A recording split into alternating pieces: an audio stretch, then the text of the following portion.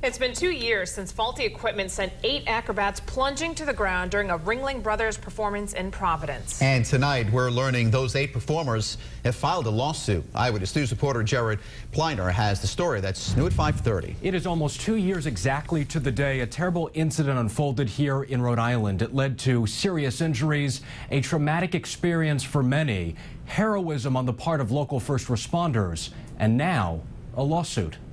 Who can forget that ill-fated hair hang act at the circus? Barnum and Bailey and Ringling Brothers was doing a run of shows at the Dunkin' Donuts Center in Providence when on May the 4th, 2014, a troupe of female acrobats went crashing over 20 feet to the ground.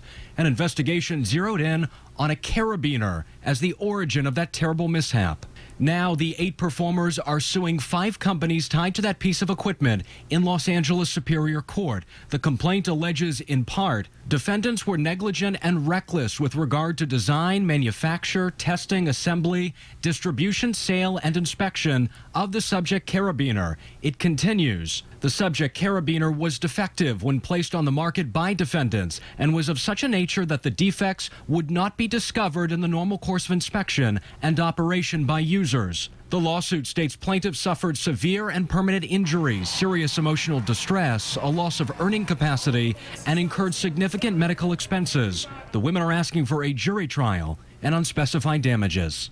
OSHA would go on to fine the circus $7,000 after finding the carabiner was improperly loaded. The circus took issue with that, saying that it was properly inspected and the carabiner was rated to hold 10,000 pounds of weight. The performers weighed only about 1,500 pounds. The circus is not a defendant in this lawsuit.